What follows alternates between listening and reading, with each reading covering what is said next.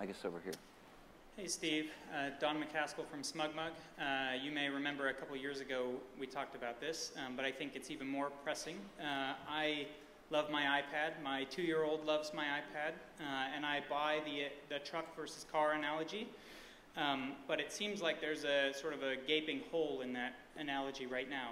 You have great syncing of contacts and mail and calendar. I can buy my apps and update them over the air, but I still have to tether to get what is arguably the birth of this platform, which is music and videos on my devices. And my mobile devices... that's not exactly true. You can buy music and get it on your device over the air, and you can buy video and get it on your device over the air. There's iTunes Store is on all those devices, and it does flow over the air.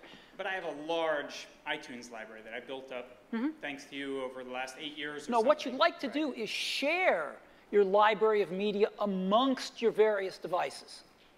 Yeah. It's not buying it without a wire. Yeah, without a wire. It's not buying it on that device, because you could buy it all on that device. Yeah. It's the tethering that I think is the issue. It's the sharing.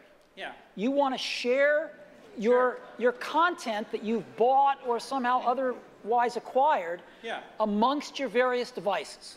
And you can't do that today, right, with iTunes? You can do that today with a wire. You cannot do that today without a wire. So we need to work harder on that. You do? We do. Thank you. You really can't even do it with a wire because it'll blow away. It'll say, well, if you're going to sync with this PC or this Mac. No, but if it's your content, you can do it all real easy. It just takes a wire. So you're going to do better? We need to do better. Okay. Anytime soon? We're working on it.